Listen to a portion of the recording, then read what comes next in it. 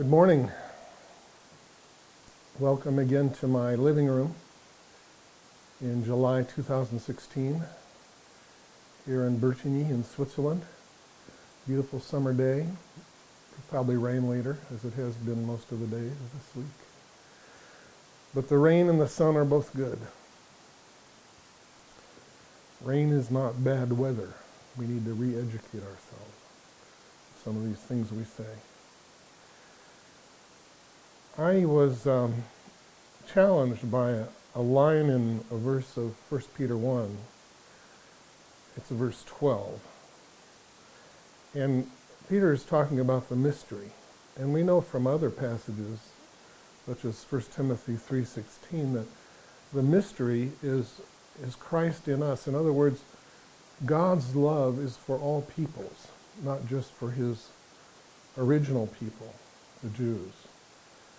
And that's the mystery, which is one of the things into which the angels long to look, this passage says. And I got to thinking about that a few years back. And that must mean that the angels don't know everything we do.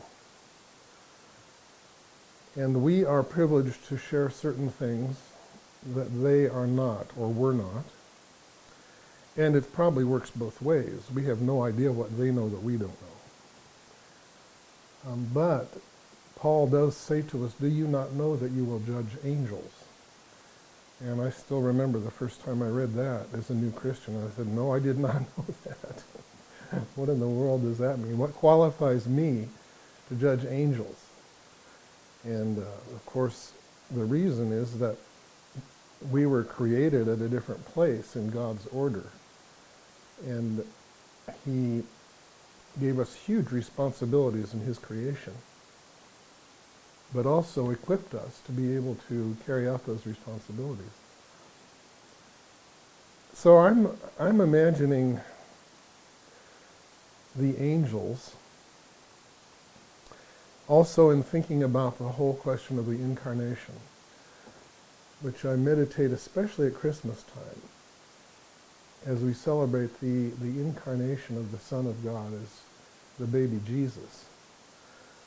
But it's a theme that is challenging more and more people in our day as we are trying to, I say we, the body of Christ, trying to recover a more incarnational and Trinitarian theology. We've come to the realization,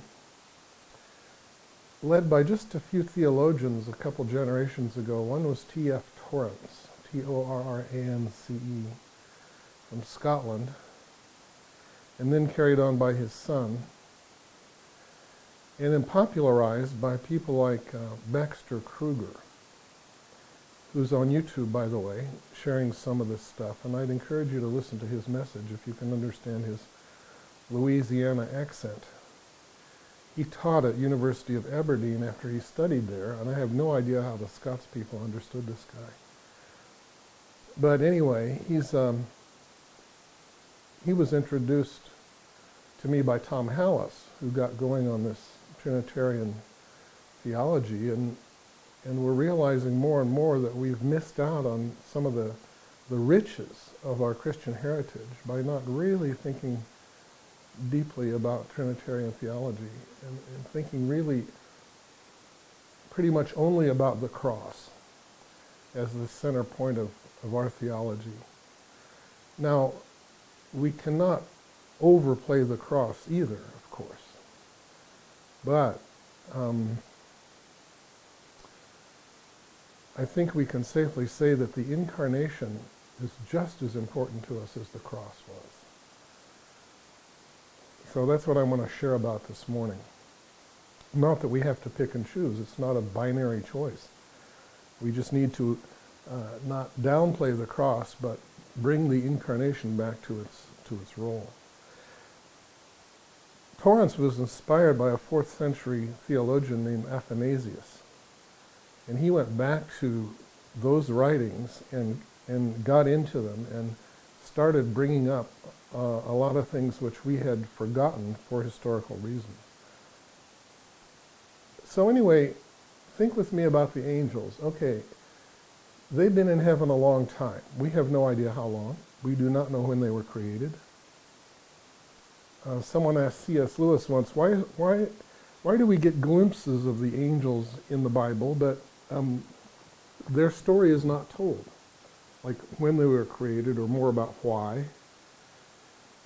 Their role now is to be ministering servants to us, but apparently they were created long before we ever were. What was their original role, job description? And C.S. Lewis said, well, it's because this book is our book. It's not their book. Maybe they have their own book, which we are not given access to. All we know is that there are many books in heaven, mentioned here and there. So I am looking forward to checking out the heavenly library. But anyway, the angels are in heaven, having always known since their creation the presence of God in heaven, the three in one, the Father, the Son, and the Spirit. Spiritual beings in perfect unity. But three distinct beings in this one incredible unity. And then, somehow, the angels hear that the Son is leaving. He's going to leave heaven. He's not going to be there with them anymore. After who knows how long, thousands of years, the way we count time, maybe, or more, for all we know. They hear he's going to be gone. He will no longer be with the Father and the Spirit. And how can we imagine their amazement at this announcement? And maybe their first reaction when they heard this was to say, well, the Son is going to go back and he's going to lead us as his heavenly host and reconquer earth from Lucifer and his fallen angels. And that's why he's going back to earth. And then they heard, no, he's not going back at the head of an army of the heavenly host. He's going back as a human baby, a human seed, not even a baby at first. And that must have been even more amazing to them. It's more amazing to me the more I think about it. How the infinite Son one day emptied himself, we read in Philippians 2. He emptied himself of his divine power, and the Holy Spirit came upon him. This is also completely incomprehensible. Came upon this infinite being, but who had emptied himself. The Holy Spirit came upon him and shrunk him to the size of a human seed. And then implanted him in the womb of a Jewish teenager, a 15, 16-year-old girl.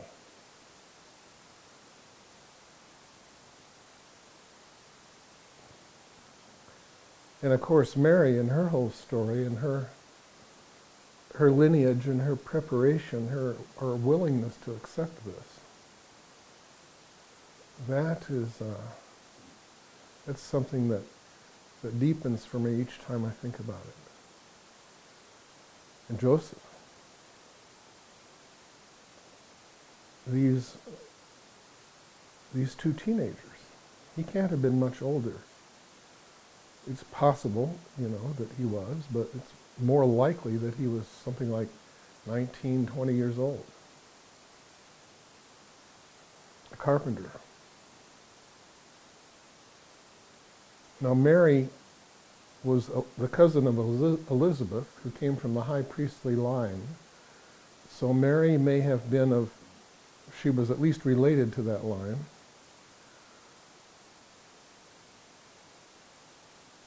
What we don't know is that who taught Mary the scripture and the truths about the character of God that were so clear when she sang her song, the Magnificat. Did she have godly parents? Probably. But she does seem especially close to Elizabeth. Was Elizabeth, her older cousin, kind of her mentor, took her under her wing, as it were, and taught her in the things of God? Because when she became visibly pregnant, she didn't stay home. She went to Elizabeth, stayed with her, and was probably taught some more. We can be sure that Elizabeth was her intercessor during that amazing time. Anyway,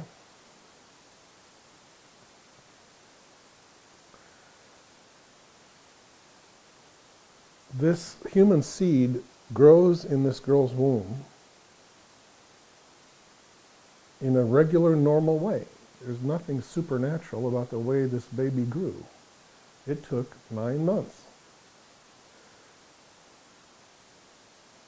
I doubt if there was anything supernatural about the birth.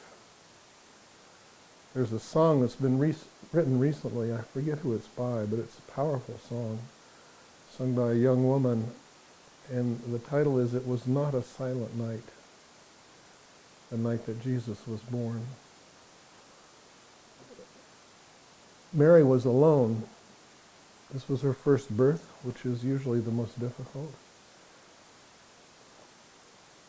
There was no one with her that we know of except for Joseph, and it was highly unlikely that he had even seen a birth, a Jewish man of his age, much less been prepared to help with one. Mary did not have any older female relatives with her. And what must have been most difficult is that normally all of Joseph's family would have been there in Bethlehem that night, because it was a census of the whole line of David, and all the family had to be there. This is why he was there with Mary. His female relatives, his mother and aunts and older cousins, would have all have been in the village. But they were no help. They were not there because of the shame of this girl who got pregnant before she was married. And of course, even if Joseph would have tried to explain the situation to them, how could they believe? We find it hard to believe now. What must it have sounded like to that Jewish family? So that was also part of the pain of that night. It wasn't just the physical pain of childbirth, but Joseph being unable to help a young husband, and then being alone, being left alone by his family. But we need to realize that when Jesus then started to grow, he grew up as a completely normal-looking boy, then young man. So much so that when the people of Nazareth, the village where he spent his whole life, when they started hearing these things about him, they said, "Isn't this Jesus? We know him. We know his mother.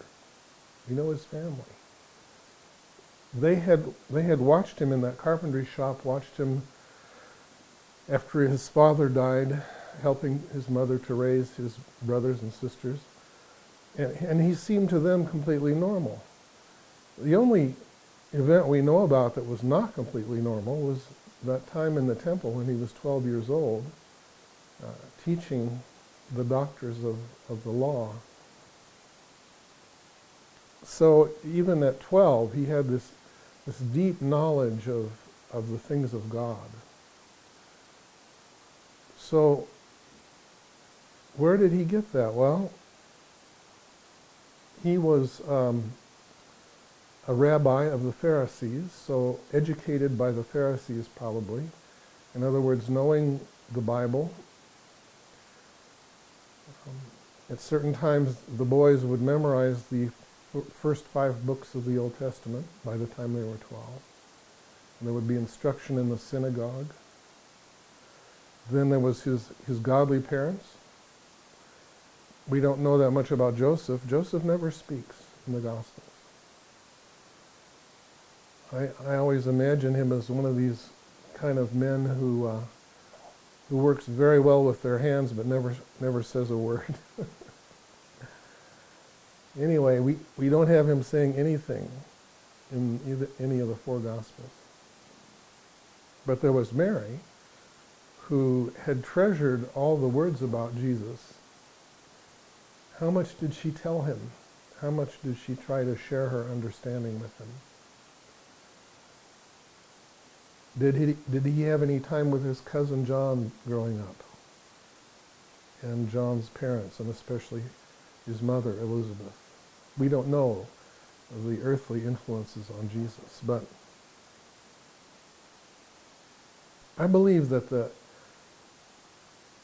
fact of the incarnation means that Jesus, when he was among us, was fully human. Fully human. He was not called Jesus until 8 days after his birth, because the angel said, "You shall call his name Jesus." He was not called that in heaven. But when he did his miracles among us, it was not by his divine power, because he had emptied himself of his divine power. He did his miracles among us the same way that we can do the works of God, and that is by listening to the Father and accepting the Holy Spirit working through us. Jesus told us that's how he did it. He said, "I only do what I see my Father doing." And we know that he withdrew many times, quite regularly, to be listening to the Father, to see what he would be doing that day or in that moment. And he had to become fully human in order to redeem us as fully human. He couldn't be like Superman, going and changing and taking on his superpowers from one situation to the next. That would not be a full incarnation. For him to fully be able to redeem us, he had to be fully human. And he had to have laid his divine power down. And he did this for a couple reasons. One is to show us the Father, to help us to see how the Father works, what the Father is doing. If we want to know the Father, we look at Jesus, we look to Jesus. And the other reason is to show us that we can do this too. We can resist sin also, because he was tempted in every single way that we were tempted, Scripture tells us. You think of any of the ways you've been tempted, Jesus knew that temptation. And we can be sure that as the enemy was allowed to tempt him, we see this in the desert time in Matthew 4, if I got that right, that his temptations were just as fierce, just as bad as any that we have faced, if not worse. But he lived without sin. And that's to show us that it's possible for us not to fall into sin all the time if we stay as close to the Father as Jesus did. But he did not lead a sinless life by his divine power. He had laid that down.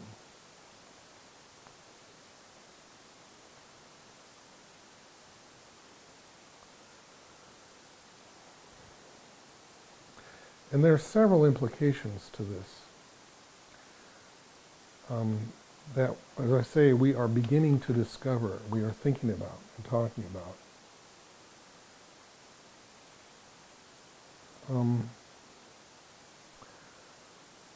One is that he became flesh. You know the passage. He became flesh and dwelt among us. But let's think about that. It means that he entered into the material world. He took on a body, a human body. And he knew all the pain and fatigue of our existence. So when we say Jesus came for us, it wasn't just that moment on the cross. His incarnation meant that his whole life, he lived as we live, with the temptation, with the fatigue. I think he probably had the normal instant diseases. He cried when his teeth were coming in.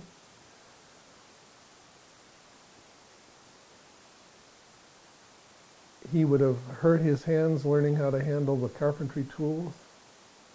We see him very clearly, especially in the Gospel of Mark, frustrated with his disciples. We see him weeping over Jerusalem. He knew our human pain and suffering. We see his disappointment when even his own mother and brothers did not understand him. Were trying to call him back from his ministry.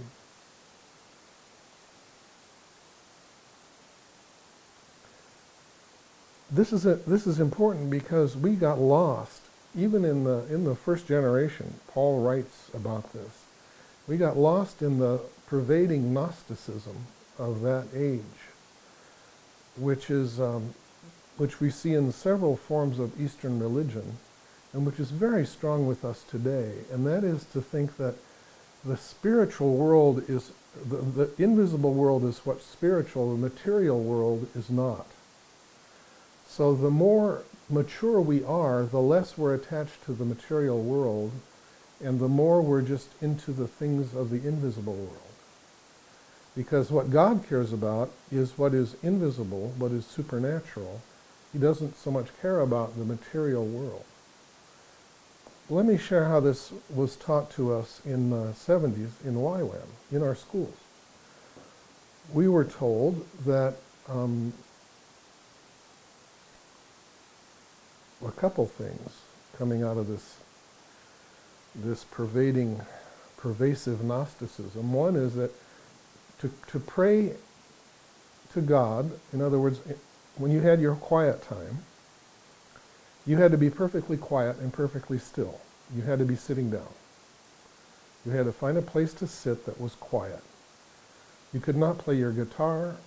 You could not have music going. You had to sit there and be quiet and motionless for an hour. Now, my wife Cynthia was not created to sit still. She was never able to at any age, and she would not be able to just sit there for an hour. Finally, she took her salvation into her own hands and risked it by walking around the block praising God and singing during her quiet time, and had a wonderful time with God. And she found out she didn't have to do this religious thing. The ultimate spirituality of our day in YWAM was to sit still for an hour, and preferably with your eyes closed, and to pray. You could maybe use your lips, but you probably weren't praying out loud, and just to do that kind of prayer. And of course, we know that in other traditions, that the ultimate spirituality looks completely different. For some of the Catholic traditions, it's on your knees. You can't pray unless you're on your knees. For many Indian Christians, you can't pray and worship God unless you're flat on the floor. For the Copts, they have this bowing motion they do, from standing to bowing many times during their prayer time. So the expression of spirituality is part of religious culture. It's not an absolute in the Bible. We were also taught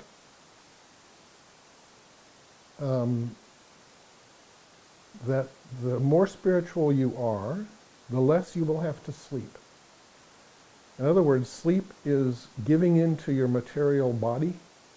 It's giving into your fatigue, and what you need to do is discipline yourself to sleep less. So we were taught to turn back our alarm clocks 5 minutes each night. I tried this for about a week, and then I said, forget it, this is not working for me. I'm not going to be very spiritual, but I'll just have to live with that. This is nonsense. Nowhere in the Bible does it say that you have to sleep less in order to be more spiritual. As a matter of fact, it's very dangerous and bad for your health. We had a Christian psychologist come and teach us that we all should be sleeping more. His name is Archibald Hart, H-A-R-T. He was at Fuller at the time. And he did research. He was treating a lot of people for depression and burnout. And he figured out it was due to lack of sleep, because they were trying to be spiritual and sleep only 6 hours a night, 5 hours, 4 hours, and always trying to sleep less and less. And he got into the research at the time and found out that we should all be sleeping 8 to 9 hours a night.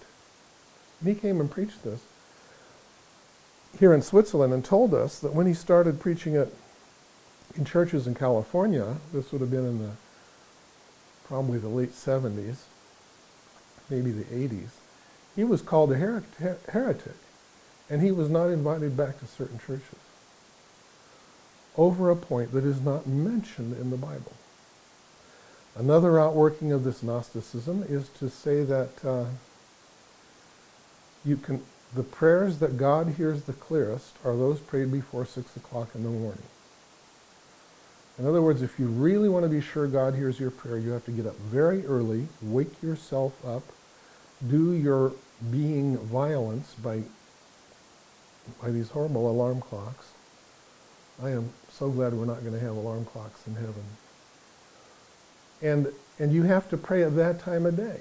And there are scriptures about praying in the early morning, but the people who insist on this don't tell you about the scriptures that talk about praying in the evening.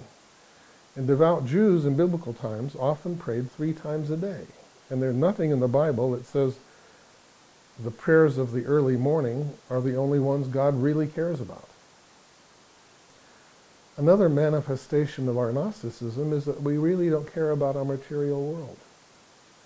We worship in cement block buildings. We pay little attention to beautifying our environment. Some of our YWAM bases are actually very ugly, and they're not a testimony to the people around us. They're not cleaned. We treat our vehicles very poorly. We leave trash around. We think that the material world is not important to God. This is not what Scripture teaches. And the very fact that the Son came into this world to share our flesh, our materialness, gave a new nobility to all the material world. God created the material world. It was His idea. And He gave us a stewardship over it. We turned over our stewardship to the one who became the prince of this world. And then through this whole remedial thing, the Lord is trying to give it back to us.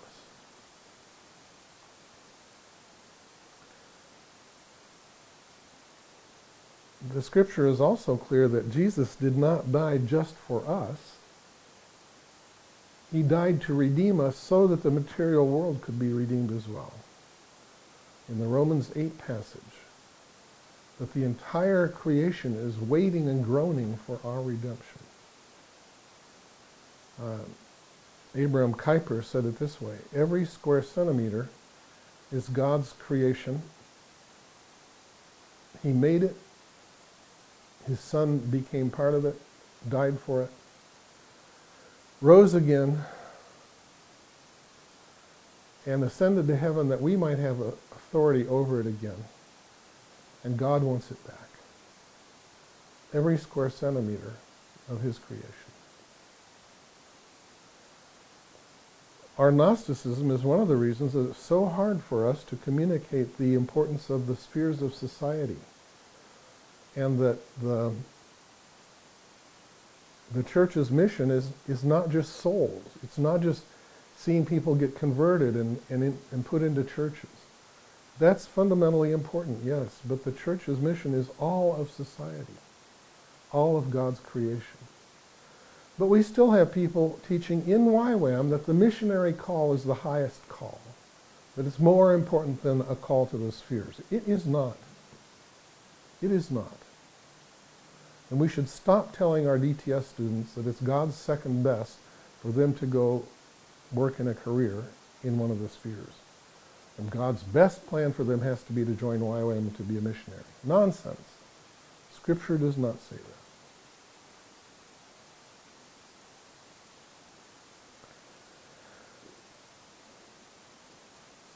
We all know the rest of the story.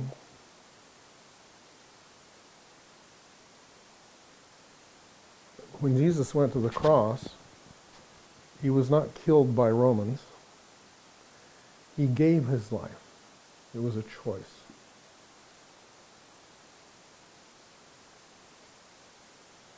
When the weight of our sin came upon him,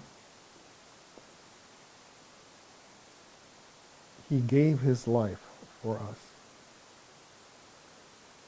At that moment, we read in Colossians, he triumphed. There was victory, Colossians 2:15, over the principalities and powers. So yes, he died to forgive our sins, that our sins might be forgiven, but there was this victory over the fallen angels, all the different classes of heavenly beings that had fallen and followed Lucifer. And there was that moment of victory in the heavenly places. And then after that, we don't know exactly when, how long after, he went down to hell and proclaimed the gospel there. The early church fathers believed that he did that in order that all who had died before the crucifixion would hear the gospel from Jesus, and they would all have the possibility of converting at that time. They're thinking about the down place as the place of the dead, the waiting place, as the Jews think about it. Hades is the place of the dead, of the waiting, of the sleeping. Anyway, whatever exactly happened down there, we only have one or two glimpses of it. But we do know that Jesus came back and rose from the dead. But he had a body. He did not come back a spirit. And he went to great lengths to show his disciples that he had a physical body. Thomas could put his finger into the wound in the side of Jesus. There's an incredible painting that we've been meditating on recently of Thomas and another two disciples there, and Jesus has lifted up his cloak, and Thomas has his finger actually in the wound of Jesus. Jesus fixed his disciples fish breakfast. They ate with him. Yeah, he walked through the wall and appeared, but it wasn't because he had an immaterial body. Winky Pratney says it's the same way we walk through fog. Our bodies are more dense than the fog, so we can walk right through it. And Jesus' body is so dense, his resurrection body, that he can walk through one of our stone walls.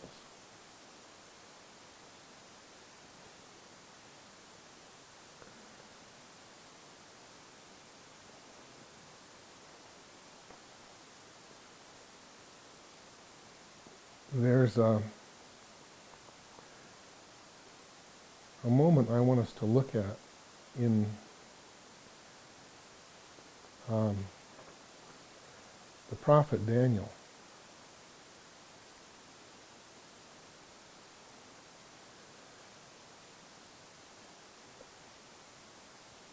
And let's look at that passage in Daniel chapter 7.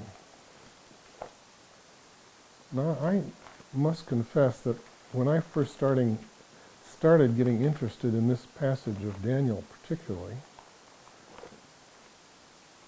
it was as a new Christian and all the stuff about the return of Jesus And this chapter is fascinating to that kind of thinking, because we see, it's in this chapter, we see the beasts and the horns and all that stuff.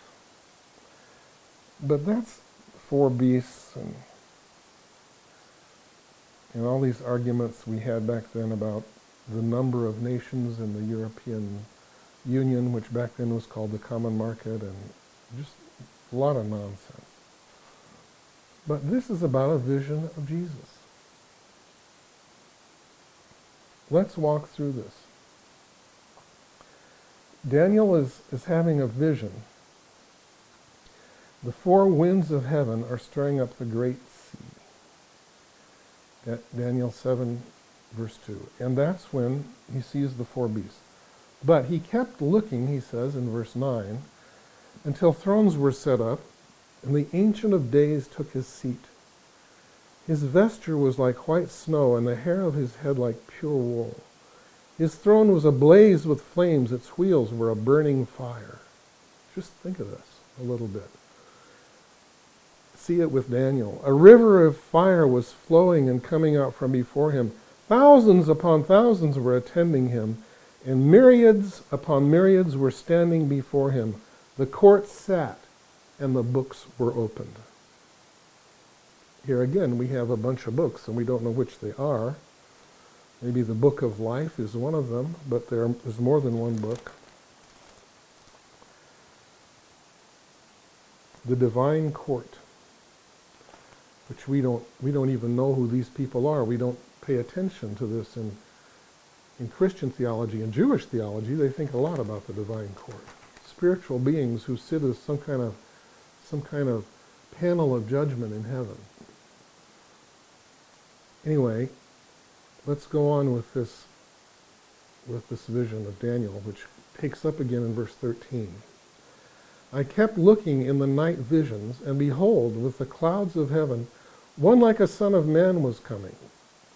And he came up to the Ancient of Days and was presented before him. And to him was given dominion, glory, and a kingdom, that all the peoples, nations, and men of every language might serve him. His dominion is an everlasting dominion which will not pass away. His kingdom is one which will not be destroyed. This is Jesus. And this is the moment that he returns to heaven. After having been absent, completely absent, for his 33 years, he goes back to heaven, but not as a spirit. He goes back as one like a son of man. He goes back to heaven in his human form. And all the angels came out to see. This is why the multitudes, the myriads and myriads, and thousands of thousands were there at that moment. It's an incredible thing. Apparently this is not where they usually are. This is a different place in the heavenlies. There's a great sea, there's 4 beasts coming out. They set up the throne. The Ancient of Days, the Father himself, comes and sits. The divine court is there, the books are open. All the angels come because it's the moment of the return of the Son back into visible to them, visible fellowship with the Father and the Spirit. And he takes his place, the authority is given to him, the everlasting, unshakable kingdom. This is the ascension of Jesus. And Daniel, the prophet of the kingdom, got to see in a vision this moment, which would happen many, many centuries later. This is incredible. Jesus is in heaven in human form. He's not a spirit.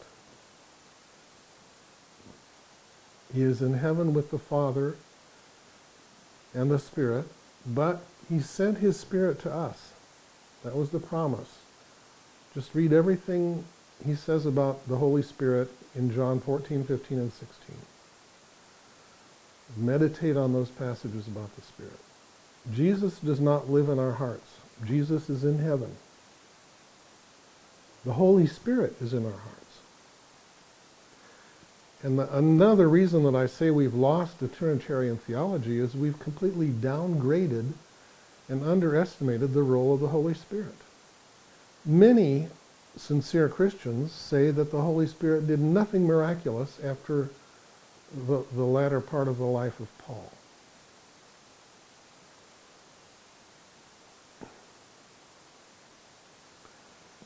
But that's another topic.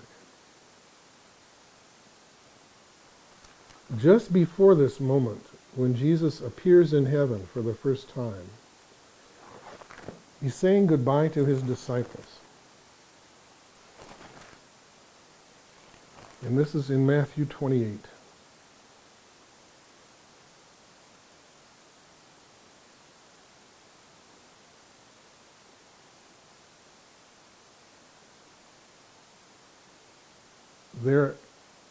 They go to Galilee. Jesus has told them to meet him on a mountain. And when they saw him, they worshipped him, but some were doubtful. This is Matthew 28:17 I just read. And Jesus spoke to them and said, "All authority has been given to me in heaven and on earth." He's speaking about the moment that's going to happen just after this. He says, "It's mine. It's been given to me. I'm going to heaven to receive it. But you go, therefore, for that reason, because I have received all authority, it has been granted me by the Father in the presence of all the angels, the divine court, and even the four beasts. Because I have received it, you go and disciple all the nations, baptizing them in the name of the Father and the Son and the Holy Spirit, teaching them to observe all that I commanded you, and lo, I am with you always, even until the end of the age." He's with us always by his Spirit. So this is the fundamental importance of the Incarnation, is that the very being of God changed forever. The ultimate core of being in the universe, the Trinity, changed in its nature, not in its unity. They stayed in unity, even when Jesus was a human being here on earth. But they were no longer three spirits united. The Son became a human being and stayed a human being, and is a human being now in heaven, with his scar on his side and his scars on his hands and feet. There is a Son of Man in the Trinity. And because he did this, because he accepted to be incarnated, to bear our material existence with all its pain and frustration and sorrows, he knew about sorrow. He was acquainted with grief, the Scripture tells us. For so many reasons, many we probably don't know about. One had to be the death of Joseph, when he was probably a teenager, and he had to take on not just the family business, but the role of father figure to his brothers and sisters. He was acquainted with grief.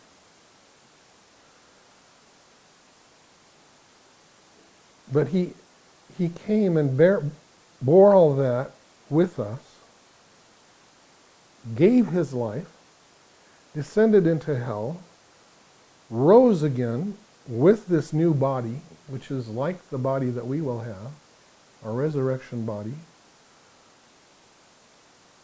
But we won't know fatigue anymore, or pain or sickness. And he did that not just to save us and heal us. He did save us and heal us. But that's not the end of us. He lifted up, I'm quoting Torrance here, he lifted us up to participate in the very light, life, and love of the Holy Trinity. He lifted us up so that we could participate in the very light, life, and love of Trinitarian fellowship with the Father and the Spirit.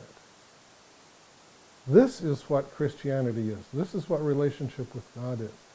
It's not just, I'm saved, I'm okay, I don't have any more worries, but I'd like a healing ministry so I can see some cool supernatural stuff. There's a lot more to it than that. We are not co-workers with him in extending his kingdom, in taking it further. And our first job, which we haven't done yet, is to make sure every one of the peoples and languages on earth has heard this message. That's one of the points of this vision of Daniel 7. The kingdom is for every tongue, every people. And we know that John had a similar vision when he saw every tribe and tongue and people there around the throne worshiping the Ancient of Days and the Lamb in the midst of the throne. But we have to actualize what they saw in the Spirit as a future accomplishment. We have to do it. Now the good news is we are doing it. We have united with many of the other big missions, and Wycliffe is spearheading the translation effort. There are other people doing it as well, other missions. It's all been divided up, and somewhere around the year 2030, possibly even sooner, with advances in computer translation programs, every language will have at least some of the scripture for themselves. That's the first part.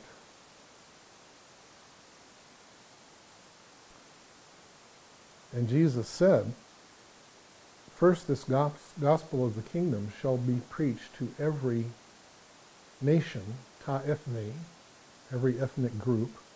After that, the end will come. This is why I think it's ridiculous to talk about Jesus coming back any minute, because he said, guys, after that, the end is going to come. And so some people now are starting a movement called Bringing Jesus Back, which means let's go translate the Bible and get it out there to all these peoples, and then Jesus will come back. No, that's not what he said. He said after that. He didn't say in that moment, the minute after. He said at some point after that, I will return.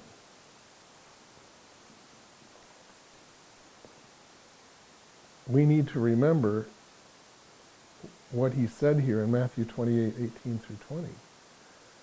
That our role is not just to get the word out to every people, but to disciple the nations, to teach them all that he commanded us. His teachings, his words, are not just for Christians, they're for the nations. There are ways that we can teach the nations, if we adapt our vocabulary a little bit. There are ways that we can teach the nations so that they can live much in peace, they can live in fulfillment and in prosperity, if they follow the teachings of this book. That's what happened right down the lake here in Geneva in the 16th century, and then came back up the lake, and this mighty revival swept across Europe, the one we call the Reformation. It started around 500 years ago. And we need to work on having a second Reformation, which will not happen just by prayer and worship. You've got some groups saying, well, we're going to have a new Reformation and it will be catalyzed by prayer and worship. Well, that's a nice thought, but that's not how the first Reformation happened. And the second Reformation is not going to happen until we do some serious thinking about how we teach nations. And we put that thinking into practice in the actual teaching of the nations. And doing it, as John Calvin did in Geneva, and the others did throughout French Europe, Luther in Germany, the English Reformation, etc., etc.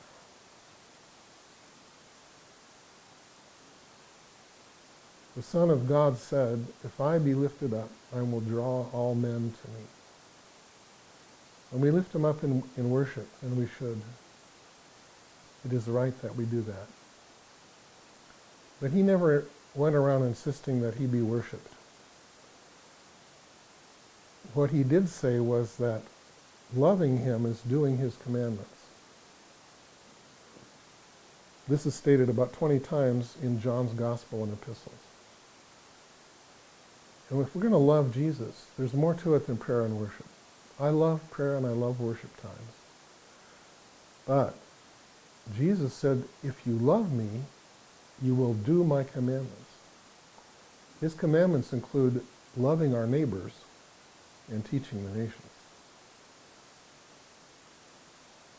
So let's love Jesus in the way he has said he wants to be loved. Because he loved us first of all. We should love him.